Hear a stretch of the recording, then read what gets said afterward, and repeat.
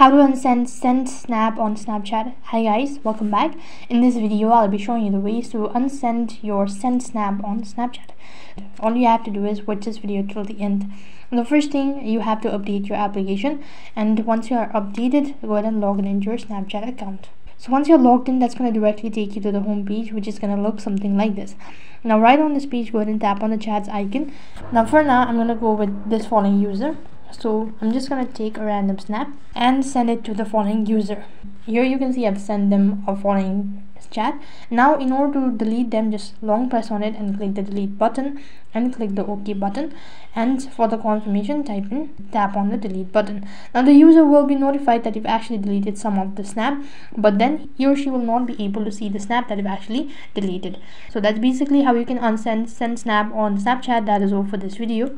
I hope the video was helpful. Make sure to like, share and subscribe to our channel. Thank you for watching. See you in the next video.